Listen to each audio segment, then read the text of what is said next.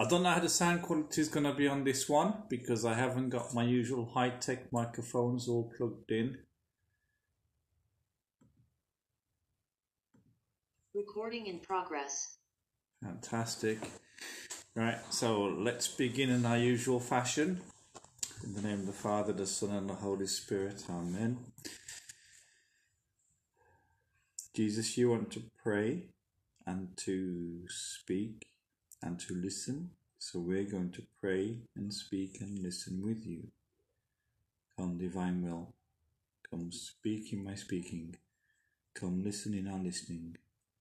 Come, breathe in our breathing. Come, think in our thinking. Lord Jesus, I give you the little pebble of my will in exchange for the gift of living in your divine will. Lord Jesus, I fuse myself into your will. Fuse into your will my every thought, every word I speak, every breath I take, every heartbeat, the flow of my blood. I fuse into your will my memory, intellect, and will. I fuse into your will every act that I have done this day, every act I am doing, and every act that I will do. Make an act of abandonment to your divine will, Lord Jesus, and an act of resignation to your will. Our Lady, Queen of the Divine Will, pray for us. Saint Joseph, pray for us. Servant of God, Luisa Picaretta, pray for us. Saint Hannibal de Francia, pray for us. Now, have I I've got loads of Luisa's beatification. There we go. I knew I'd have it here somewhere. So, prayer to the Holy Trinity for the glorification of the servant of God, Luisa Picaretta. O august and most holy Trinity, Father, Son, and Holy Spirit, we praise and thank you for the gift of the holiness of your faithful servant, Luisa Picaretta. She lived, O Father, in your divine will, becoming under the action of the Holy Spirit, in conformity with your Son, obedient even to death on the cross, victim and host pleasing to you. Thus cooperating in the redemption and the work of redemption of mankind, her virtues of obedience, humility, supreme love for Christ and the Church, lead us to ask you for the gift of her glorification on earth, so that your glory may shine before all, and your kingdom of truth, justice, and love may spread all over the world in the particular charisma of the Fiat Voluntas Tua, Sicut in Cielo et in Terra. We appeal to her merits to obtain from Most Holy Trinity the particular grace for which we pray to you with the intention to fulfill your divine will. Amen. And tonight, the grace I'm going to ask you all to pray for is to keep your interior gaze fixed on Jesus. And that is what I'm going to spend the next hour talking about. Keeping your interior gaze fixed on Jesus. In the name of the Father, the Son, and the Holy Spirit. Amen. I can't keep up sometimes with the new names that we get, so you're very welcome if this is your first time here. Praise Jesus. So if you've got access to the volumes, I'm looking at volume 5, June the 30th, 1903. So volume 5, June the 30th, 1903. And the entry is headlined, "The Most Holy Virgin teaches the soul how to keep her interior gaze fixed on Jesus. The beauty of the interior soul." So I'll go through it, and I'm going to go through it step by step. I'm not going to rush through it. I've got my Bible with me as well. So if you've got a Bible with you as well, I'm going to be looking at 2 Corinthians chapter 3. 2 Corinthians chapter 3. Okay? I'll keep an eye on people who might come in late. I might have to repeat myself once or twice. Now, notice Luisa's language. She begins by saying, as I was outside of myself. But the teaching is about the interior gaze. So there's an exterior and an interior. And she says, I saw the Queen Mother. And prostrating myself at her feet, I said to her, my most sweet mother, in what terrible constraints I find myself, deprived of my only good and of my very life, I feel I am touching the extremes. Now, I want you to pause there and think carefully about look at what Louise is saying to Mary. She's speaking about the terrible constraint that she's in, and she's speaking completely about Jesus. And contrast that with how we can be. You know, when I'm on my travels, when I meet with people, they talk about all the worries of life, all the different issues of life, whether it's family, work, health, all the different concerns. Louisa's number one problem here is the absence of Jesus. And that eventually that needs to become ours. That needs to be where we are at. That's the grace that we need to be asking for. So that the number one problem we have in life is the privation of Christ. That's the number one thing. Now, while saying this, I was crying, and the Most Holy Virgin, I'm just going to put my other glasses on because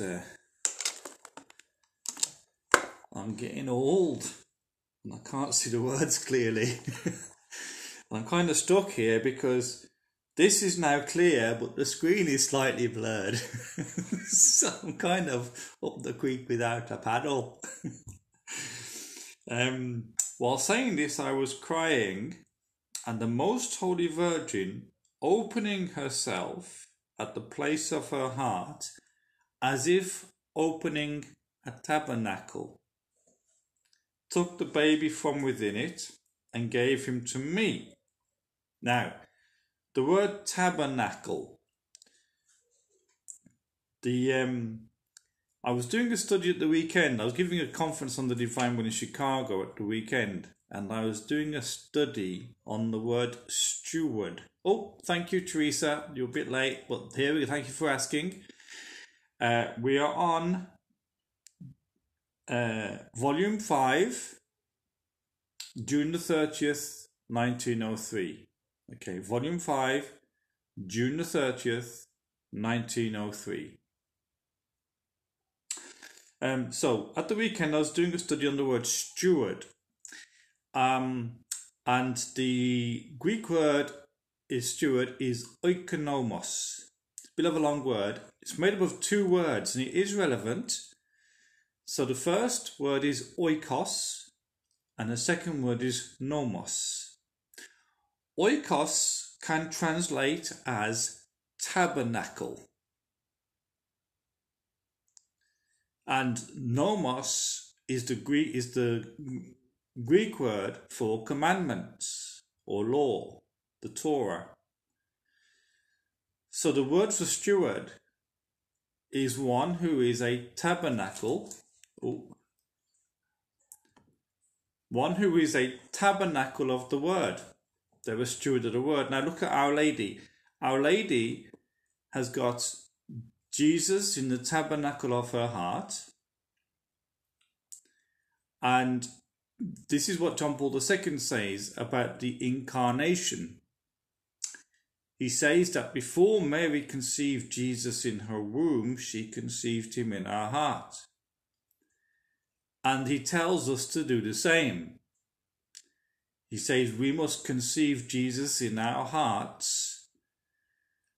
And he talks, and there's a reference, if you like, to the Eucharist, which we will come to. The Eucharist feeds into this particular narrative we're talking about here. So in order to receive Jesus fully in communion, he must first be conceived in the heart. The heart must become a tabernacle. Okay, it must become an oikos. And at the weekend, I was telling the group that God has given us an incredible grace. And our first Pope, Peter, said, we must be good stewards of the grace. God has given you a great grace with the gift of living in the divine will. And your challenge, your task is to be a good steward of that grace. A good steward. Now, a few years ago, I was on an incredible retreat in Walsingham. The retreat giver was a monk who was giving spiritual direction to Mother Teresa's order. And he spoke about silence and poverty and solitude, and the silence and poverty of the Walsingham Shrine. And he spoke about the necessity to be a good steward of what God is giving. Now, there's a sentence he used. I've got it written down here. We need Our Lady to help us listen properly to Christ, to help us not to spoil the graces given. Okay, we need Our Lady to help us to listen properly to Christ, to help us not to spoil the graces given. And I've been listening to Father Joseph Iannuzzi in recent weeks, and he has issued cautions to the children of the divine will regarding division and the such like.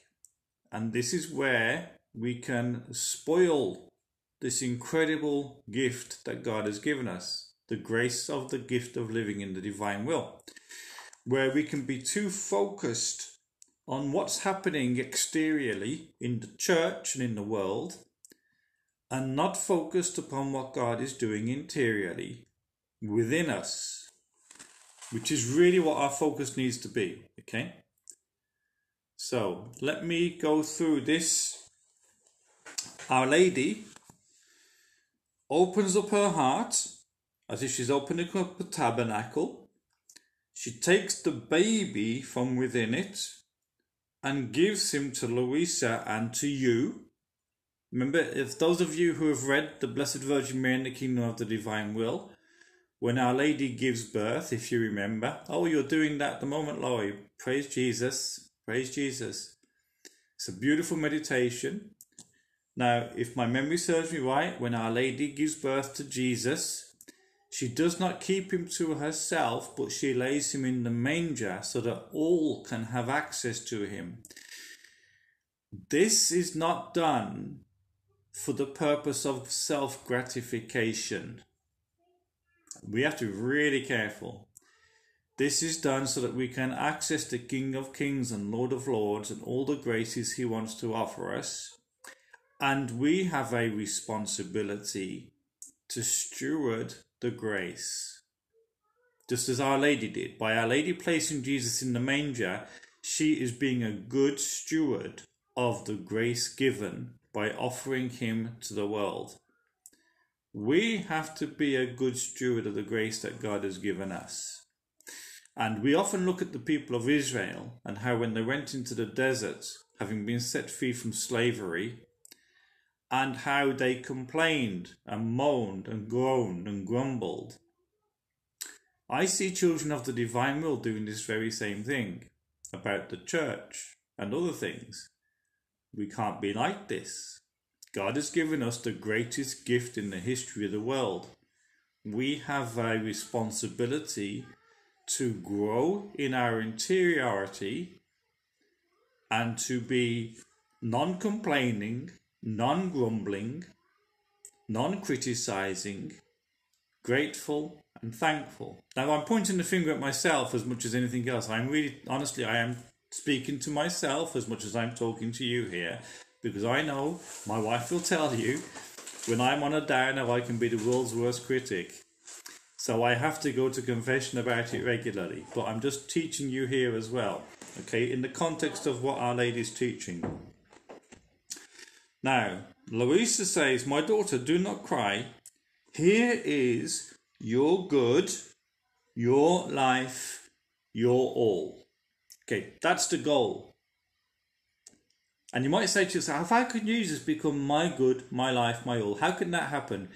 It is a grace. I think I've mentioned it that during Lent I was meditating upon the Dark Night of the Soul and the Dark Night of the Spirit by St. John of the Cross. John of the Cross keeps repeating a certain phrase, the sheer grace, recognizing that this entire journey is a sheer grace. So when we want Jesus to become our good, our life and our all, it's because it's a grace offered to the soul. God wants to give you this grace, but he needs you to be disposed towards the grace. He can give you all these graces, but we need to be disposed. We need to be prepared to receive everything that God wants to give us. Now, Our Lady says to you, as much as to Louisa, take him. Now, if I go to the Last Supper, and don't forget, it's less than 2 weeks since Maundy Thursday. As they were eating, Jesus took bread and blessed and broke it and gave it to the disciples and said, take. Very same word used by Our Lady here. Take. Take him. Keep him. At the Last Supper Jesus says, this is my body. Take it. Eat it. So this is where God is actually giving us everything. And we have to decide, how am I going to be responding to what God is giving me here? How do I respond? It's a challenge to the soul. We have to be careful. Like I quote again what this beautiful monk said. We have to ask Our Lady's help not to spoil the graces that God is giving us. We have to ask Our Lady to help us to be good stewards of the graces being given, or the graces being offered.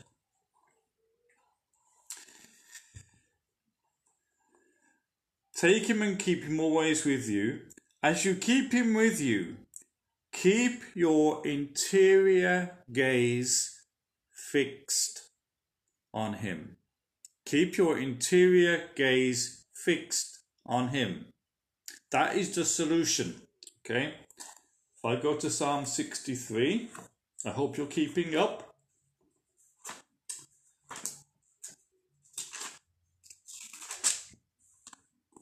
Psalm 63, verse 2. Let's do verse 1. Oh God, you are my God. I seek you. My soul thirsts for you.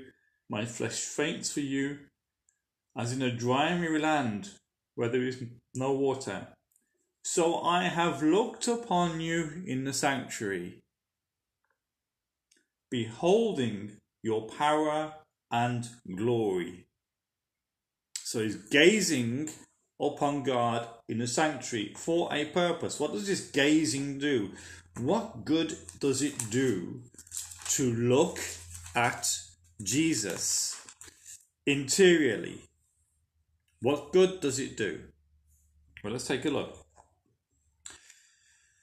Do not be embarrassed if he does not tell you anything, or if you are unable to say anything. Just for those, there's a couple of new people just come on board, so just for your benefit, we're on Diary Entry, Volume 5, June the 30th, 1903. Okay, Volume 5, June the 30th, 1903. Do not be embarrassed if it does not tell you anything or if you're unable to say anything. Now, think about it. The amount of times we come to prayer and we are either going to say something to God or we want God to speak to us. Our Lady says, Don't be embarrassed if you've got nothing to say to him and if he says nothing to you. That's from the Queen. Okay, so we need to take those words to heart. It's important because John of the Cross says that the only way into this journey is silence. It's the only way. That's been the only way for thousands of years. Just look at him in your interior, and by looking at him, you will comprehend everything. Look at him into your interior, and by looking at him, you will comprehend everything. By gazing at Jesus, she gives Louisa the baby Jesus, she gives you the baby Jesus. She says, just by looking at the baby Jesus, you will comprehend everything. Now, ladies, I'm going to draw on your memory. Those of you who have had children, babies, and when you've been nursing the baby, whether it was at the breast or at the bottle, or whether it was just holding the baby, when you held that baby and you were gazing at that baby, and I have to tell you, this happened to me, so it's not just for the ladies, this is also for the men, this happened to me. Did not the world vanish? Yeah, completely vanished. Everything vanished. Just looking at the baby. Just looking at my children, Katie, Hannah, Michael, Sammy, when they were babies, the world vanished. Everything vanished. It was just me and the baby. You're the same. The same now with Jesus. Mary offers us Jesus perpetually, tells us to keep our gaze fixed on him perpetually, and we will comprehend everything. Okay, I'll repeat it again for those who've come on board late again, because I can see a few more have joined us. Volume 5, June the 30th, 1903. Now, I'm now going to go to 2 Corinthians chapter 3, and I'm going to go from verse 15. To this day, whenever Moses is read, a veil lies over their heart. And that actually should draw to mind the veil hanging over the tabernacle.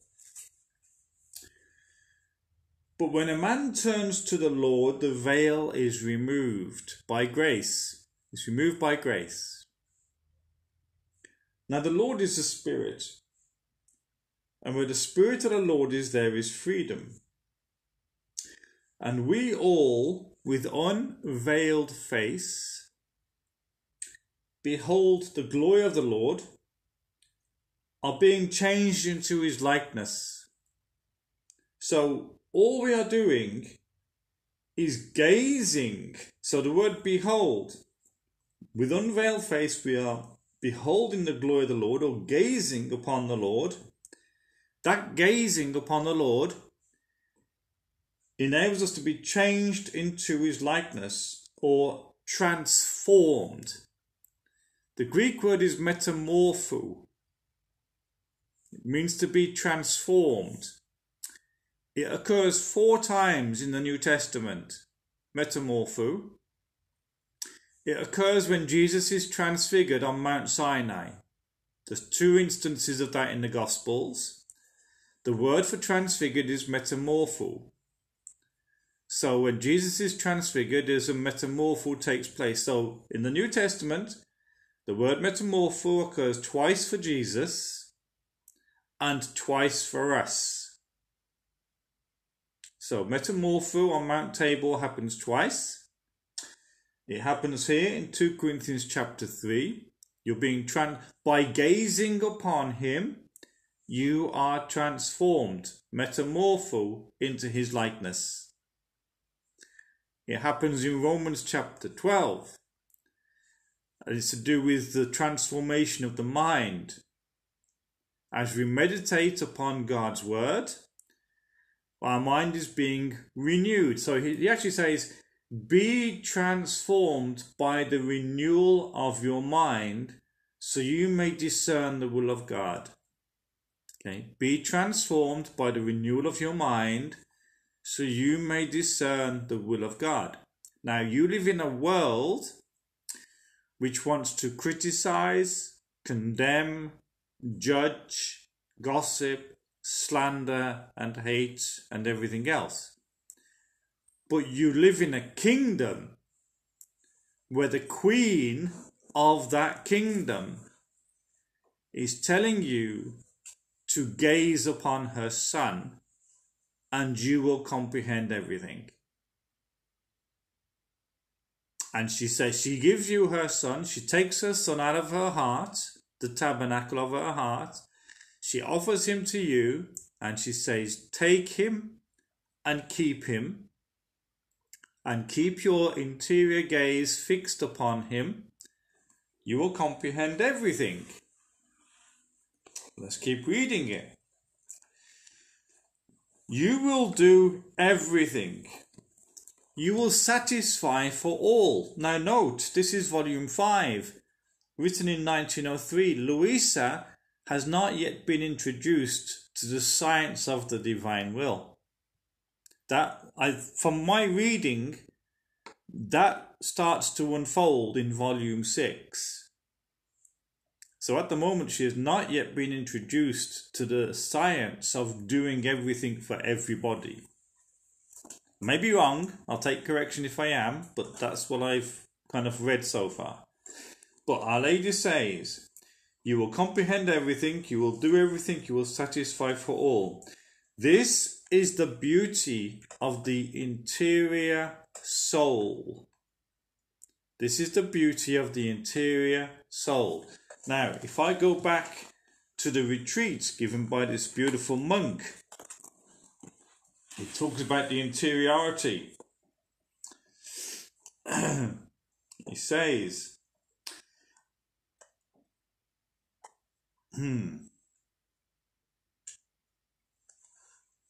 bear with me. There is no opposition between an apostolic life and that of a deep, silent communion. Silent interiority is drinking from the source of grace, and the kingdom we are being offered is one of interiority. The kingdom you're being offered is one of interiority. The queen of that kingdom is telling you to enter in, to enter within. The queen of that kingdom. Think about how, for those of you who know about the late Queen of England, think about how every Christmas she would give a Christmas message to everybody who belonged to the Commonwealth. And millions of people would tune in to that Christmas message. And often our late Queen would have a Bible open on her desk, and on many occasions would proclaim Jesus as her Lord and Saviour. I know people find fault with the late Queen, but I prefer to look at the good things that she would speak about. This is the beauty of the interior soul. Without voice, without education. How many of our saints had no education? How many of our great saints had no education? Since there is no external thing that attracts her or upsets her. Once again, just think about the things that are happening in the world at the moment. Things are going to get much, much worse. And there is absolutely no point in us rehearsing our grievances and complaints about it all. It's pointless. You can't change a thing. The whole thing we know is going to collapse. So we have to say, okay, where do I go? I flee within. I flee to the kingdom within. That's the place of safety. That's the refuge. True refuge. All of her attraction, all of her goods are enclosed in her interior. By simply looking at Jesus, she easily comprehends everything and does everything. Now, you might not be inclined towards this language. You might not be practicing this. But when the nature of catechesis in the Catholic Church is that when all instruction is given, like the instruction I'm giving you now, God gives you the grace that goes with the message being proclaimed. It's a bit like if you have a meal, right? If you're having a healthy dinner, you can look at the external colours, the flavours, the smells of the food. But the real benefit of what you've got in front of you is the vitamins, the minerals, the health benefits of the food. If you like, the grace of the food. Now it's the same with the word. You're hearing a message. That's like the flavour. It's like the smell. You're hearing it. But within the word is contained the grace, the nourishment. So God enables you to do the message you are hearing. Think of it like this, right? In the background of the charismatic renewal, we talk about the baptism of the Holy Spirit. What use would it be if you're talking about something like the baptism of the Holy Spirit, but people aren't experiencing it? So we have the experience, the encounter with God in the outpouring of the Holy Spirit. And whenever the message is proclaimed, God shows up with his power. Well, here the message is proclaimed and God is showing up with his power. So don't think that I'm just teaching you about something which is going to be out of your reach. It isn't. As I'm teaching this, God is giving you the grace to live what he is teaching you. To actually enter into a deeper interiority and to be able to gaze upon Jesus in your interior life and to be able to comprehend everything that Jesus wants to teach you. That this is logical. Think about it. Why would Jesus want to give us all these 36 volumes and everything else that Louisa wrote for it all to be beyond that comprehension? It's pretty useless. But then Jesus has to give us keys. And one of the keys he's giving us here, the key that the Queen of Heaven gives us, the key that the Queen, and I know so many people into the divine will are totally devoted and consecrated to Mary. Well, your Queen, the one you've consecrated yourselves to, is giving you a phenomenal key to opening up the treasures of the divine will. She says, the Queen says, by gazing upon him, you will comprehend everything. By gazing upon him, you will comprehend everything. All of your attraction, all of your goods are enclosed in your interior life.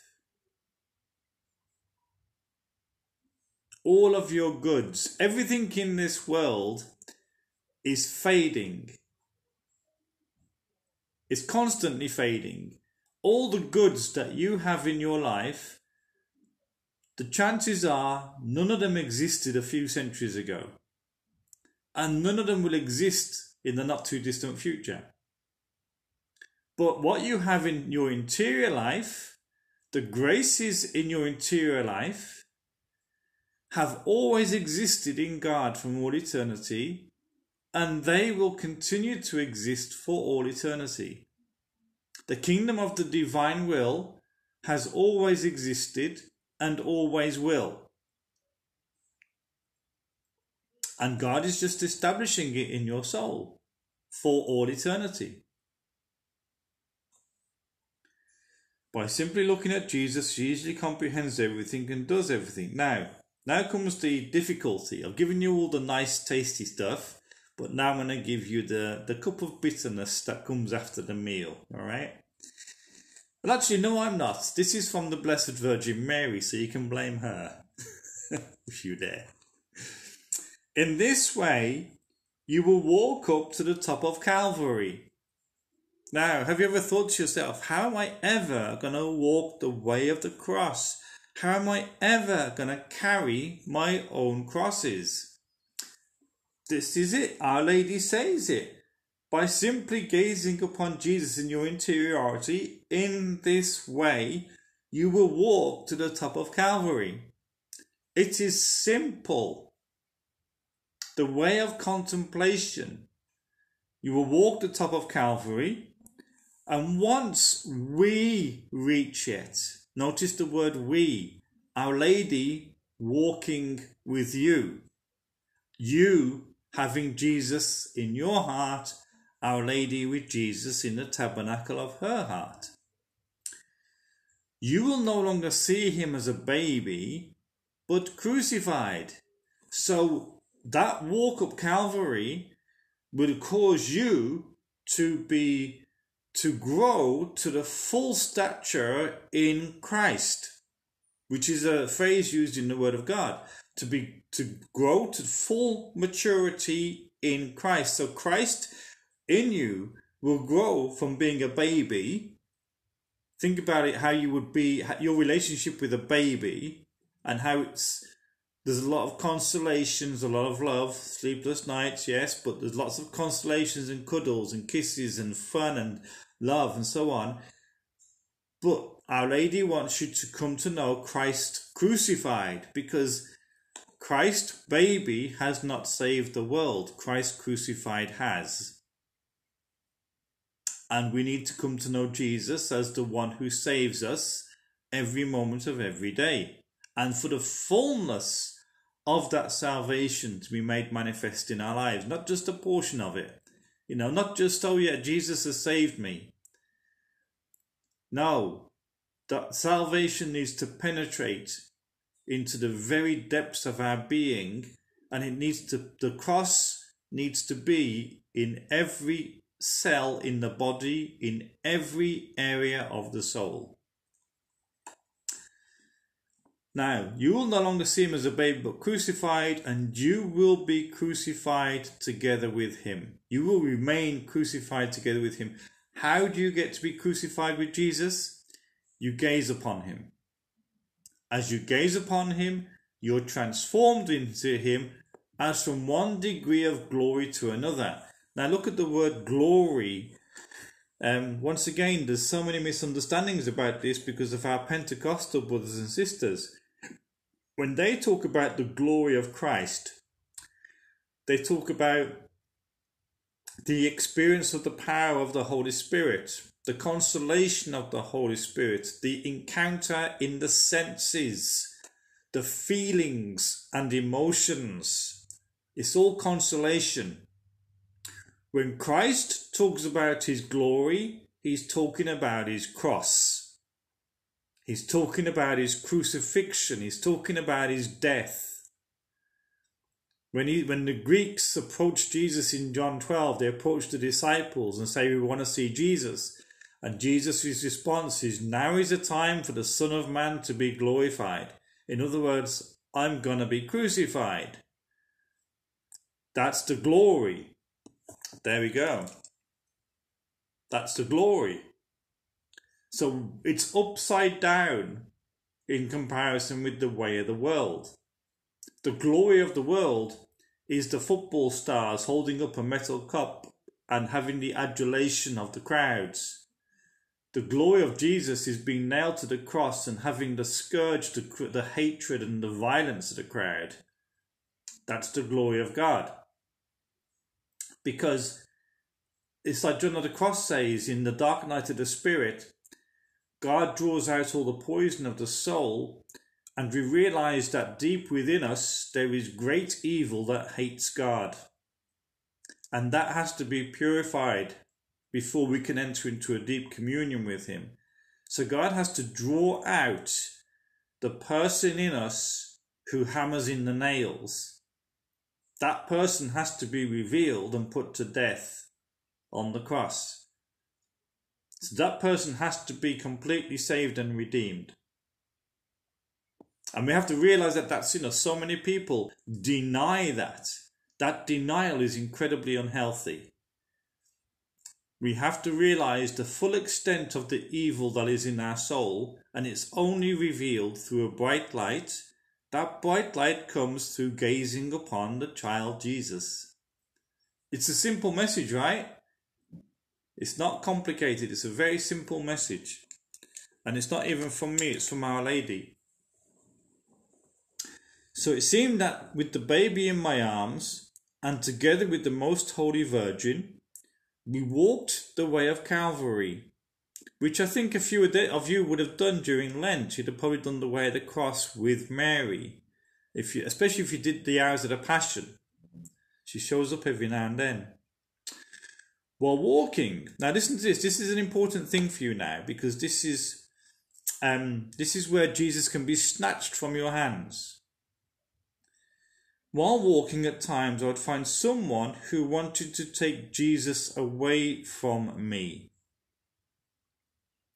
The temptations of the devil, the temptations of our friends and family, the temptations of our enemies, the temptations of ourselves. We ourselves put ourselves to temptation. We let ourselves be tempted without anyone else having recourse, just me and my interior. That temptation is someone trying to take Jesus away from me, taking me out of a state of grace, trying to rob me of all the graces that God has given me. So what do? Louisa says, I would call the Queen Mother.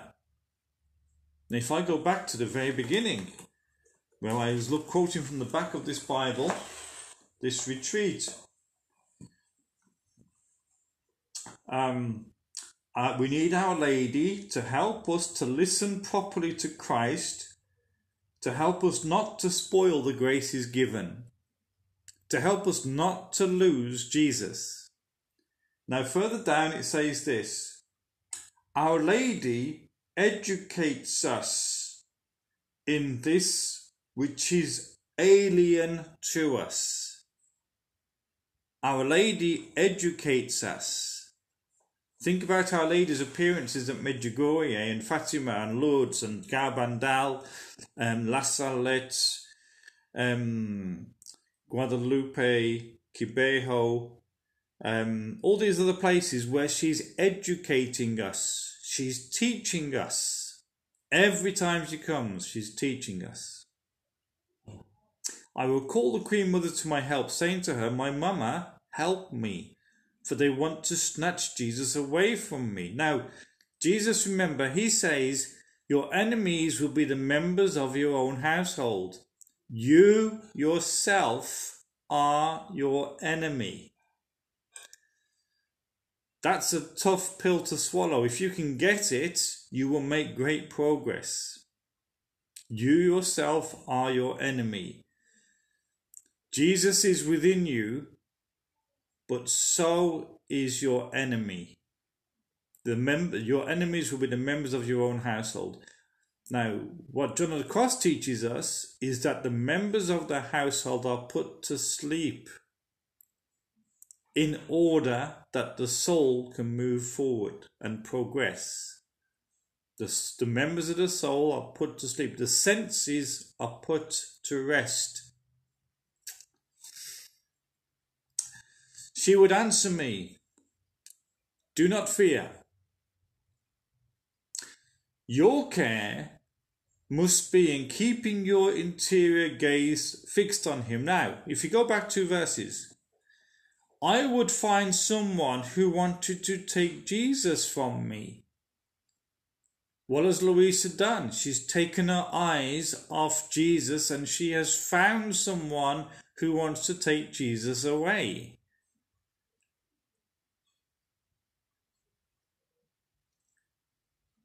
And she says, your solution, your care must be in keeping your gaze fixed on Jesus. I gaze upon you in the sanctuary to see your strength and your glory. This has so much power that all other powers, human and diabolical, remain debilitated and defeated. By simply gazing upon Jesus in the interior life, you defeat all other powers. There is no need to shout, kick, scream, punch, shoot, explode, nothing else. By keeping your gaze fixed on Jesus constantly in your interior life, which is a grace from God. You might say, how can I keep my gaze perpetually fixed on Jesus? It is a grace that God wants to give to you in order for you to ascend Calvary and take possession of the kingdom of the divine will. God simply wants you to receive the grace. So don't say, there's no way I could do this. That is pride speaking. Okay. Pride is, there is no way I can do this. Humility is, Blessed Mother, please give me the grace to keep my gaze fixed on Jesus. Because humility is when you turn to Jesus, God, Our Lady, your angel, the saints. It's when you recognize the need for the help of another, more powerful than you.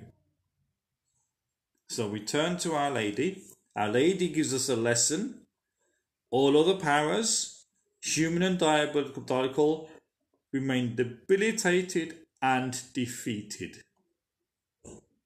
You defeat the enemy by simply keeping your gaze on Jesus. Now, while we were walking, we found a temple. Now look at the beauty. The narrative begins with Our Lady opening a tabernacle, and it concludes with them both finding a temple. The word that I used earlier, oikos, the root word for the word oikonomos, can mean tabernacle or temple. So Our Lady's heart is a tabernacle in which Jesus was found. Now they found a temple in which Holy Mass was being celebrated. At the time of Holy Communion, I flew to the altar. Now notice early in the narrative,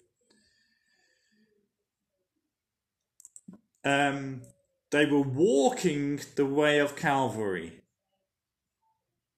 But now they've got to the place of communion, Louisa flies. This is not unusual language. If I go to the Song of Songs, chapter 1, one of my favourite words, scriptures from the Bible.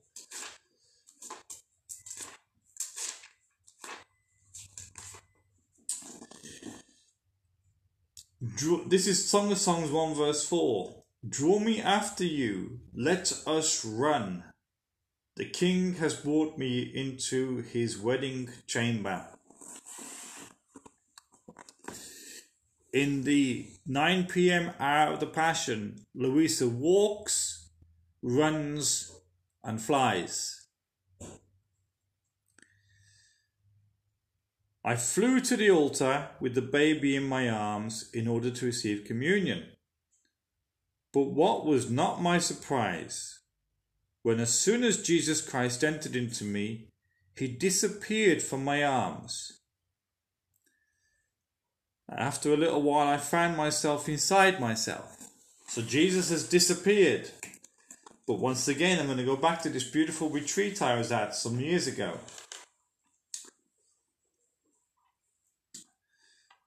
Spiritual love hides. It is a game of hide and seek. In the Song of Songs, you'll find the loved one seeking her lover, going out on the streets at night, asking the watchmen, "Have you seen him?" When you get to the resurrection appearances that we've been talking about, we have Mary Magdalene going to the tomb and then going to the gardener. "They've taken my loved one. Where have you put him?" And he reveals himself to Mary Magdalene. But then he says, "Don't cling to me. Go and tell the others." Now, have you ever considered, we've just read these narratives in the Easter octave, have you ever considered that Jesus appears to Mary Magdalene and then sends her to the apostles before he goes himself? And then he hides himself from Mary Magdalene and the apostles. And he keeps appearing and disappearing, appearing and disappearing. This is the way Jesus is with us. He hides himself from Louisa all the time. The hiding that happens is a painful but profound and necessary purification and suffering for the soul. And St. John of the Cross talks about this a lot. Talks about the grace of God being hidden and the purification that it causes. So it happens here. She was surprised. As soon as Jesus entered into me, he disappeared from my arms. So she's been carrying the baby Jesus all this time up Calvary, walking with Mary, and then as soon as she receives communion, Jesus disappears. Then after a little while, I found myself inside myself. The very next entry begins, "This morning I was highly afflicted because of the loss of my adorable Jesus. All of a sudden, he made himself seen in my interior." And Our Lady has just been talking about finding Jesus in the interior. If we go to the resurrection appearances, the disciples are in the upper room. Suddenly, Jesus appears. The disciples go fishing. Jesus appears on the beach. It's always unexpected. It's always a surprise. Like us with our consolations that Jesus might give us, we could be feeling really down, tempted, tried, under siege, battling, feeling like we're losing the battle. And then suddenly, without warning, the Master of the Lord of Armies arrives on the scene. The storm is silenced, the battle won, peace comes. What does Our Lady say to you throughout all of this? She says, even when you can't see him, keep your gaze fixed on him. How do you do that? How do you keep your gaze fixed on Jesus when you can't see him? How do you do it? Well, think about how you can go to church and you can go during the time of adoration and the Blessed Sacrament is exposed on the altar. But then what about when the Blessed Sacrament is not on the altar? You can sit in front of the tabernacle and you can gaze upon the hidden Christ. That's when Jesus loves to be kept company. What if the church is shut? You can sit outside the church and gaze upon Jesus hidden in the church. You can go online and you can get adoration online. It doesn't feel the same. But you've got to get over your feelings. You're not to be governed by your feelings. They will do nothing but deceive you. You have to just follow Our Lady's instructions. Gaze upon the one who is hidden. But there's something very simple you can do.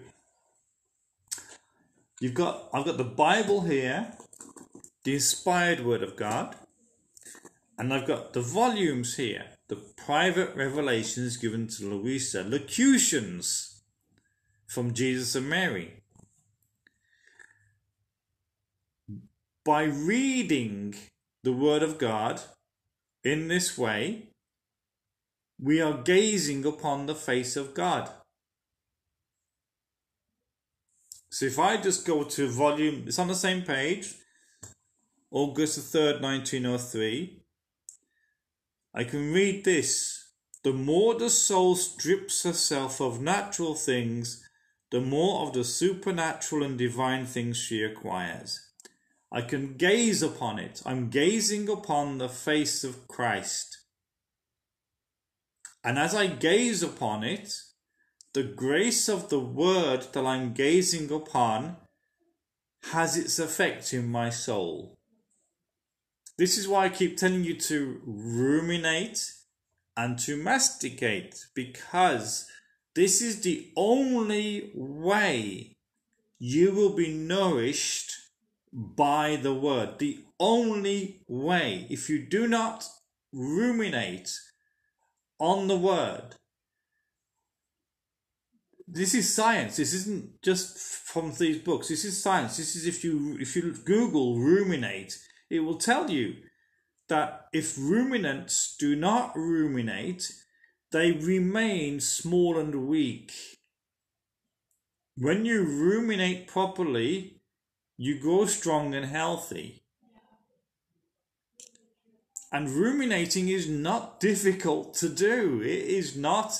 You're not being asked to go outside and build a building or dig a huge hole in the ground. You're not being asked to get muddy and sweaty and achy and everything else. You're just being asked to read the word over and over and over. That's all you're being asked to do. So it's not that difficult. Now, Helen, thank you. You popped on the chat. There is the rosary. Yes, John Paul II, in his document on the rosary, written around the year 2002, told us that as we pray the rosary, we are contemplating the face of Christ, and we're contemplating it with Mary, just like what we've just done in this narrative. But that's where the rosary must become contemplative, not a Formula One racetrack. Okay? Must be contemplated. And my wife's laughing, looking at me, because I know that sometimes when we pray it at home, I'm like a Formula One race driver. So there you go, I confess my guilt to the class. Now, it's 2 minutes to go. Are there any questions at the end that people would like to ask before I proceed? For the record, I'm here in America giving several conferences on the divine will, and today I'm in, where am I? I'm somewhere in North Carolina, and it's very disappointing. I was hoping it was going to be 30 degrees centigrade, but it's just like British spring weather. It's overcast. So you come all the way to North Carolina and you get Birmingham weather. Hallelujah. Did I just complain after telling you all not to complain? I apologise. My wife and my sister-in-law are both glaring at me. Darling. Well, not glaring, they're looking at me to say, yeah, we know. Okay, so no questions coming through. So what I'm going to do then is pray for you all. Okay?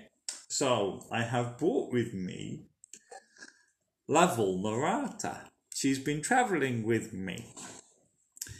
So I've got the cross here as well, but I'm going to be holding up La Vulnerata, Our Lady the Wounded. Our Lady is the one who has been teaching us today.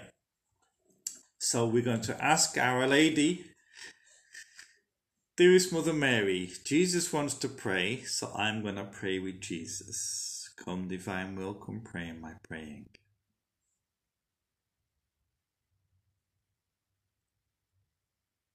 Dearest Mother Mary, will you please give us all the grace of the word that has just been spoken. Give us all the grace to keep our eyes fixed on Jesus in our interiority.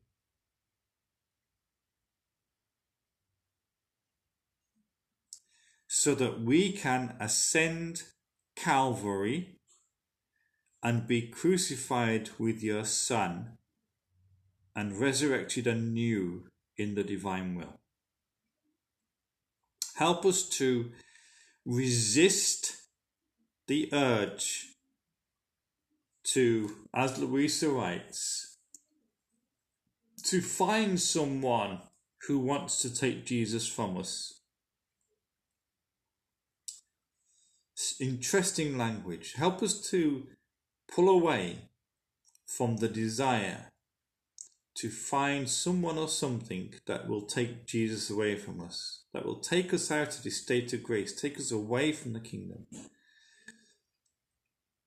And help us instead just to be careful in keeping our gaze fixed on him and to recognize that just by doing that,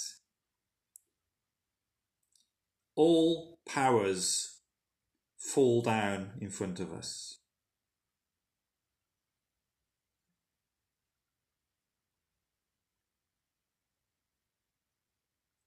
Thank you, Blessed Mother, for that beautiful grace.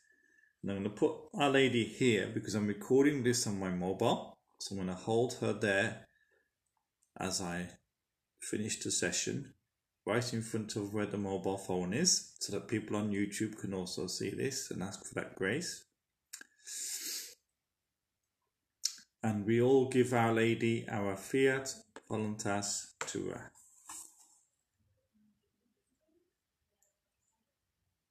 Recording stop. There we go. It feels really weird, this, because it is 3 o'clock in the afternoon.